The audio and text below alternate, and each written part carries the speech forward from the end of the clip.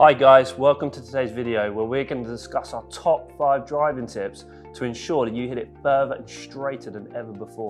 And make sure you wait to the end of the video because we've got a fantastic giveaway for every single one of you worth £90. Before we get into the video, if you like what you see, please press the subscribe button. And make sure you ring the bell icon so you get a new notification every time we release a new video.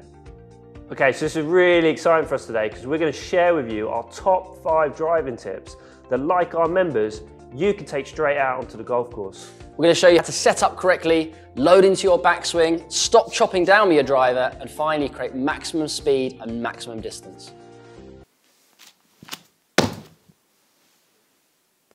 Okay, to maximise your efficiency with the driver, we need 2 basic things. The first one is we need speed. We need a lot of clubhead speed for driver. And the second one is we need to ideally hit up on the golf ball. We can't do either of these things, Harry, unless we're setting up to the golf ball correctly. So you're a slightly better driver of the golf ball than me. I'm definitely a better iron player and a wedge player than you. But do you want to show the guys and girls at home how to get set up to a driver? Yeah, absolutely. So obviously when we're hitting an iron, what we want to do is we want to hit down on it. Really guarantees that ball and turf contact. And as Liam alluded to with the driver, ideally we would hit more upwards on the golf ball. Now the easiest way to change those things is changing your ball position. So with the iron, you would have the ball position much more in the middle of your stance. With the driver, we want to move that ball position forward. So we want to have that ball position more inside your left heel, which will really encourage that upwards attack angle. As well as that, we also want to increase the width of your stance. So the inside of your heel is going to be more inside the width of your shoulders, whereas iron stance tends to be a little bit narrower than that.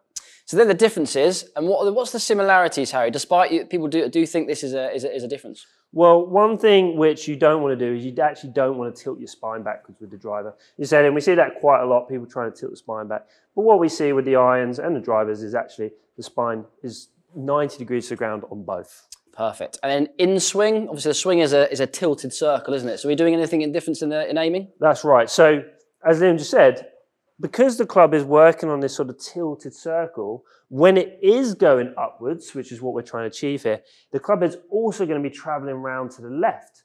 So what you have to do is, as a result of those changes, you have to start aiming a little bit to the right. So when that club does start working that way upwards, it actually ends up working towar's the target at the moment of truth, point of impact. You see that a lot on tour, don't you? Definitely, yeah. You see some of the best players in the world aiming a little bit to the right. It's not because they're trying to hit a draw, it's just simply because they're hitting up on it. Perfect. Do you want to give it a crack? Right, so I'm going to point my club where I want the ball to start, which is going to be at the target. Get my ball position forward. I'm going to aim my feet slightly to the right and then give it a whack. Pretty good. Yeah, feel good? Yeah. Nice. There you go. Upwards attack angle 2.5, but the ball went pretty much straight to the target. Brilliant. Awesome. Good shot. Okay, now we've got you set up correctly. We're going to teach you how to really load up on the backswing to create some real power. How do we do that, Liam? Yeah, so it's widely talked about, isn't it? Widely being the operative word. We want to try and create as wide a backswing as we can with the club head. So we want the club head to move on a really, really wide arc, and that's what we mean by a loaded backswing. What we see a lot of at tee boxes, these narrow, really narrow backswings, very arm-dominant backswings. To create a wide one, we need a lot of turn, though. Yeah, exactly, and that's what people lack a lot of. On the backswing here with Liam, you're going to notice he's got 45 degrees of torso turn, and then after that, he's then got a further 45 degrees of pelvic turn on the way back, resulting in 90 degrees of shoulder turn at the top of the swing, and some real power, real opportunity on the downswing to hit it hard. How do we sequence in that, Liam? Because that's super important. You can't just turn everything together, can you? We don't want everything just turning together. We do want to create a slight disassociation between the torso and the pelvis. So great drill for it. We want the club to, or we want the torso to turn about 45 degrees by the time the club hits parallel with the ground. There's going to be minimal pelvic rotation. Then the pelvis rotation kicks in again about 45 degrees up into the top of my backswing. And you can see from here, I've got that magical 90 degrees of ribcage rotation, but I can feel slightly coiled. I can feel there's power in there, there's load in there. It looks really powerful, but let's see if it's powerful as my shot. Why don't you give this one a whack? So 286 to beat, right? Oh, it's a little bit heely. Sounded good though. 281. Oh, nearly. Bit out of the right, bit out to the right. 5 yards behind. So now everyone's loaded into their backswing with regard to rotation. So we talk a little bit more about body angles and how they are orientated with the driver and a nine. Yeah, I mean, definitely. We're going to have some subtle differences between the angles of our body with an iron to encourage a downwards attack angle and the angles of our driver to encourage more of that upwards attack angle. Yeah. So let's specifically reference the spine here, okay? And at setup, what we would have is a spine at 90 degrees with an iron. On the backswing, that would actually stay at 90 degrees all the way up to top of swing and stay at 90 degrees early downswing, which is really going to encourage that downwards attack angle. We don't want that with driver, though, do we? We want to maximize distance, hit up on it. Exactly. So with the driver, we would have the same 90 degrees at setup with the spine, but on the backswing, we'd actually slightly tilt away from the golf ball and tilt even more away from the golf ball on the way down, which you can see is really going to encourage me to launch that thing high and hit it far. Shall I give it a go? Give it a go, mate. Yeah, you've got 286 to beat. Or yours. To beat. I'm 281. I'll have another crack in a minute, but you've got 286 to beat. I'm warmed up now. Give it 100 shots. So I'm going to try and orientate my spine in the correct position to try and maximise my distance. Oh, that was pretty good. Was it? Nice strike. 288. 288. Pretty good. So we've got 288 to beat. Okay, you're loaded up on the backswing, really ready to use that power, but it doesn't translate into the golf shot. Why is that, Liam? What's the main reason?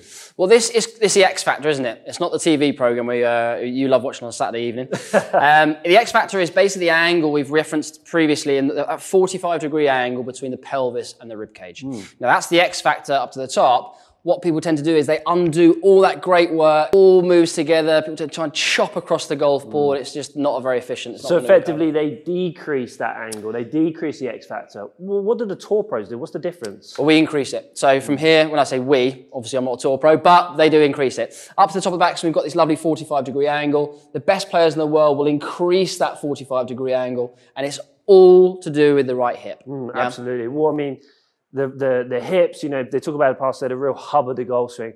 What do the poor players do that loses all that angle there? Well, the poor players, up to the top of the backswing, they've got all this great coil, all this great loading into the backswing, and they move the belt buckle and the upper trail leg together. This all moves together. All that great work's undone. Best players in the world, how they create all their power, it looks so easy, is they move their belt buckle far, far faster than the upper leg segment. And from there, it's going to create even more coil, even more X factor to create that maximum power. Exactly. As you did the first one, you know, everything open, the club was crashing down, chopping down. Second one, nice and cool, lots of potential power. Let's see if it translates into your shots. You got 288 to beat. 288 to beat. This is the big one. We're near the end of it now. Let's see if you got the X factor. All right. We've got one type of X factor, maybe not this one. That felt pretty good. Oh, 302. Winner, winner, chicken dinner. Okay, so we've now got you set up correctly. We've got you loading into the backswing. We've even got your transition with a great X Factor stretch, but that's not it. We need to focus on impact, the moment of truth. Harry, let's talk about impact. What do good players do and what do bad players do through impact? Well, what we tend to see with bad players is as they start their downswing, they keep their hands really high early. And then through impact, they actually work downwards, which is not what we want to see. That's the complete opposite to the tour pros.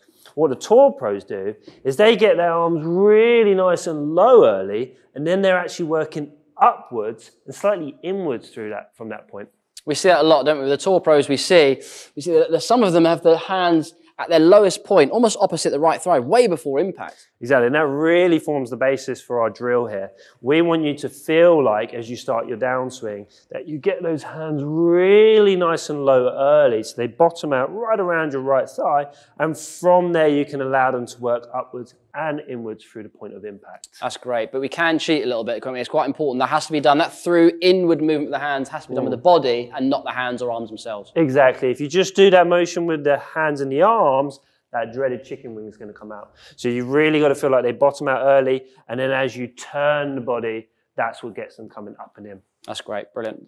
Shall I give this one a hit? Let's give it a, this is the big one now. So we've got 302 to beat, mine was. Just over 302, I think. So Right. everything rides on this. Pride, we've even got a friendly pound on it. I'll give this one a bit extra.